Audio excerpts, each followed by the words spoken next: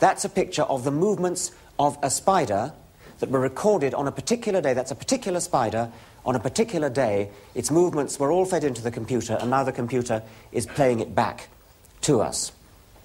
But that's just a recording of the web of a real particular spider.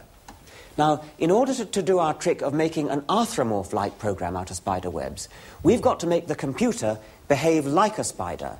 And this is the program written by Peter Fuchs, so I'm glad to say is next door, controlling the computer. And what his program does is to make the computer build a web as if it was a spider.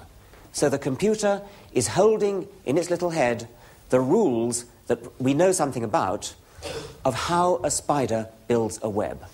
So the computer does the radii like that. It does the spiral like that.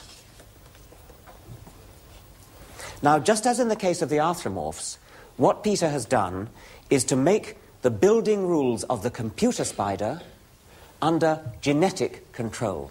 There are genes in the computer just as there were for the arthropomorphs, and just as there were for the arthropomorphs, the genes are simply numbers. That is the parent web.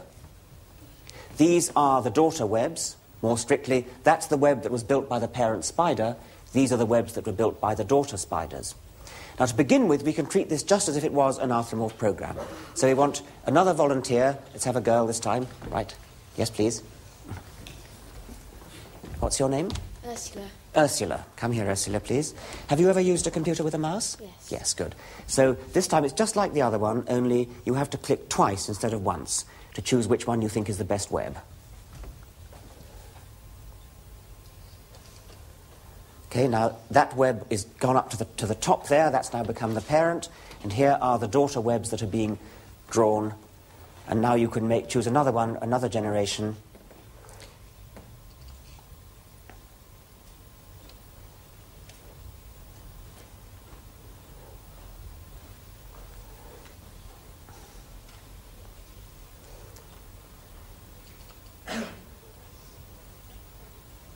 So you see, we're doing just the same as we did for the arthropomorphs, but now we've got spider webs coming.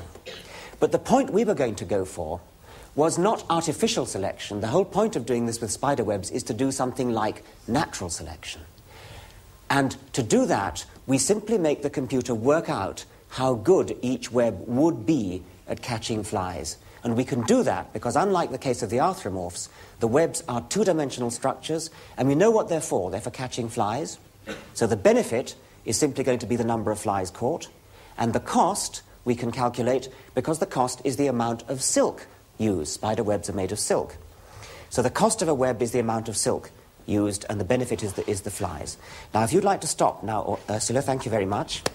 Thank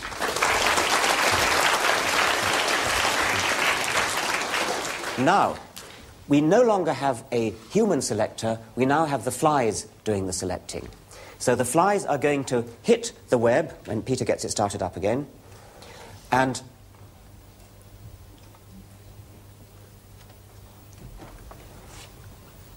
right, so now we've got a new generation of webs being built, and we're now going to see the flies hitting the webs.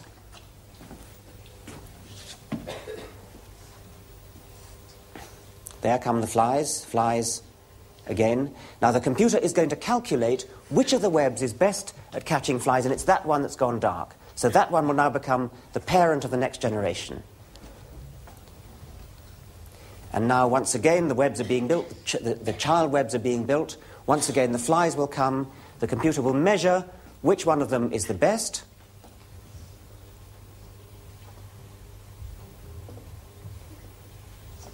There it is, and that becomes the parent of the next generation. Now, it wouldn't take very long for us to see the evolution starting from no web at all and going to a nice web that works very well. But we haven't quite got time for it, so instead what we did was to let the computer run all night, all last night, and we've got a fossil record of all the webs that were built during that time. This was the starting web, the thing that started at the beginning of the night's run, and then every 20 generations we have a printout of the shape of the web. So we see we start with almost no spiral at all, and you could imagine the flies just whizzing straight through and not getting caught. But then natural selection in the computer led to a gradual improvement in the web, more and more spiral, more and more flies caught, and so evolution went in the direction of a nice full web with a nice full spiral like that, catching lots of flies. That all went on in the computer last night, very fast, telescoping into one night what would have taken thousands of years, perhaps millions of years, in nature. In nature, the successful and the unsuccessful webs would not, of course, be judged by the computer doing a calculation about how many flies would have been caught, would be expected to be caught. They'd be judged automatically, the webs would be judged automatically and without any thought by the flies themselves. The flies themselves just fly into webs, thereby choosing webs for breeding. The flies don't know they're choosing the webs for breeding. They don't particularly want to fly into the webs, but nevertheless the consequence of their inadvertently flying into webs is that the spider that built the successful web is a spider that's more likely to breed, and therefore more likely to pass on the genes for building that sort of web. So as the generations go by, webs get better and better and better, just as they did in the computer in our overnight run. That's natural selection in the case of spider webs, and exactly the same principle works for every living creature, for the bodies of every living creature. Every lion and tiger, every camel, every dog, every human, every giraffe. They all have evolved by the same process of evolution by natural selection. So the Darwinian view is that designoid objects are not designed at all.